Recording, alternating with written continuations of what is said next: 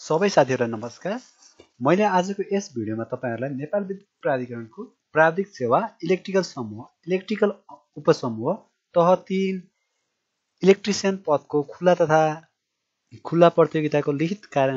परीक्षाको पाठ्यक्रमको बारेमा जानकारी गराउन चाहन्छु। किनकि कुनै पनि विज्ञापन खुलेपछि त्यो पदकोमा रहेको कुन सिलेबसमा आधार रहेर के कुरा पढ्नु पर्नेछ भनेर तपाईलाई जानकारी दिन अत्यन्तै आवश्यक पर्नेछ र त्यसको बारेमा जानकारी गराउन आज म उपस्थित भइसकेको छु। आशा गर्छु यो भिडियोले तपाईहरुलाई सहयोग गर्नेछ। भिडियोलाई अगाडि बढाउँ। सुरुमा छ मैले कन्टेन्टको वेटेज अथवा अङ्क भारको बारेमा तपाईलाई जानकारी गराउन चाहन्छु। सेवा सम्बन्धी जानकारीबाट 100 मार्क्सको टोटल क्वेशन आउँछ, जसमा 40 नम्बर उत्तीर्णाङ्क हो, पास मार्क्स, र यसमा चाहिँ 25 वटा एमसीक्यू अथवा वैकल्पिक प्रश्न, वस्तुगत वैकल्पिक प्रश्न, प्रत्येकले 2-2 मार्क्स वेटेज गर्दछ र 50 मार्क्स यसरी, र 5 वटा लेख्नुपर्ने क्वेशन, 5 नम्बरका 10 वटा लेख्नुपर्ने क्वेशन र टोटल टाइम 2 आवर्स, र एमसीक्यू मा चाहिँ मिस्टेक भएको चाहिँ 0.2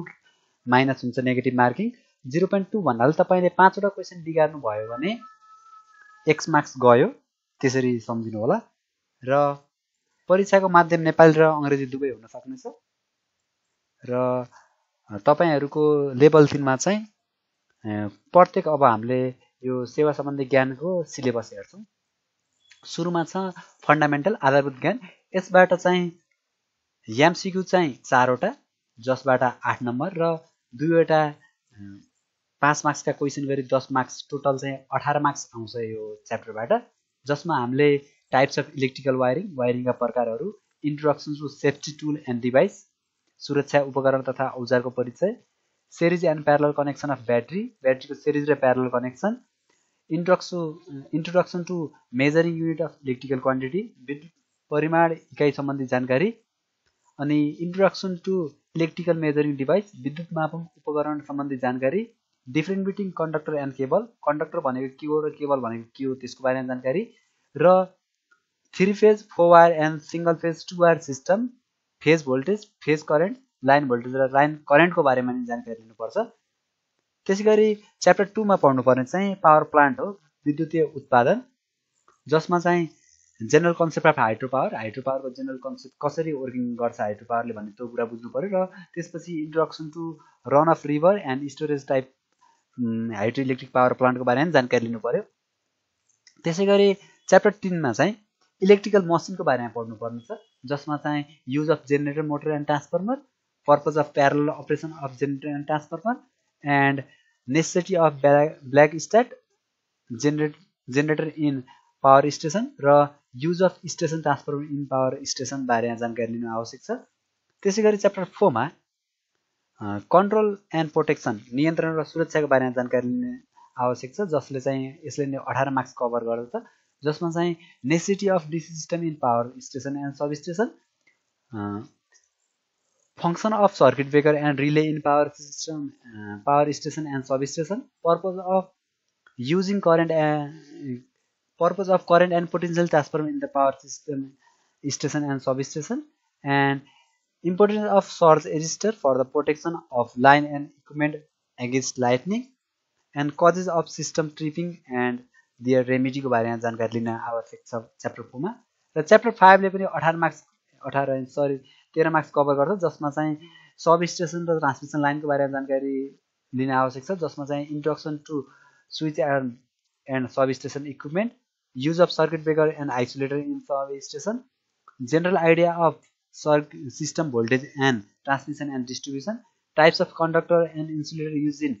overhead line, and importance of earth wire and overhead line को बारेमा जानकारी लिन आवश्यक छ। त्यसैगरी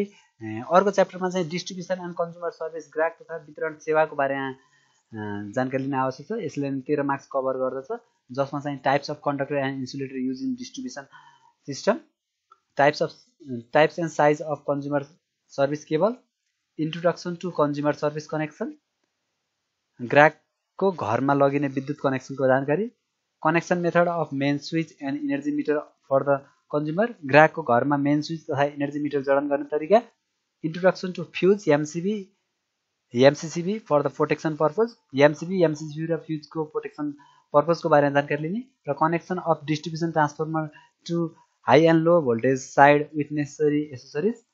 भनेको वितरण ट्रान्सफर्मरको हाई भोल्टेज र लो भोल्टेज साइडमा जडान गर्ने जानकारी लिनेछौँ। त्यसै गरी सेकेन्ड लास्ट च्याप्टरमा छ अपरेसन एन्ड मेन्टेनेन्स भनेको सञ्चालन र मर्मत सम्बन्धी जानकारीहरू, जसमा चाहिँ concept of preventive maintenance of electrical equipment, उपकरणको प्रिभेन्टिभ सम्भार तथा जानकारी, maintenance of generator and turbine, generator टर्बाइनको मर्मत सम्भार, maintenance of DC system, DC प्रणालीको सम्भार, maintenance of switch yard like circuit breaker, isolator, lightning system, bus bar एसिटी, and safety precaution during the operation and maintenance equipment, safety rule and regulation, यसको बारेमा जानकारी लिनुहुन्छ। र last च्याप्टरमा चाहिँ institutional know how and geographical knowledge भनेको छ संस्था सम्बन्धी तथा भूगोलको ज्ञान जानकारी लिन आवश्यक छ, जसमा चाहिँ general knowledge of Nepal electrical authority, Nepal विद्युत प्राधिकरणको सामान्य जानकारी, general knowledge regarding the capacity of various power plant in the plant of Nepal and there location, नेपालमा रहेका विभिन्न पावर प्लान्ट र तिनीहरूको लोकेसनको बारेमा जानकारी लिन आवश्यक छ। त्यसै गरी general knowledge about the नेप्लेज federal provisional and local level भनेको नेपालको सङ्घ प्रदेश र स्थानीय तह सम्बन्धी जानकारी, र लास्टमा चाहिँ general knowledge on the geographical structure of and there feature भनेको नेपालको भौगोलिक बनावट सम्बन्धी विशेषताको जानकारी चाहिँ हामीले यसमा लिनेछौँ। हस्त साथीहरू, यसको साथै मैले यो भिडियो यही सक्छु, र यो भिडियोको पिडिएफ चाहिँ मैले डिस्क्रिप्सन बक्समा अपलोड गरिदिन्छु, कृपया त्यहाँबाट तपाईँले लिन सक्नुहुन्छ। यससँगै म आज बिदा हुन्छु। हस्त धन्यवाद, नमस्कार।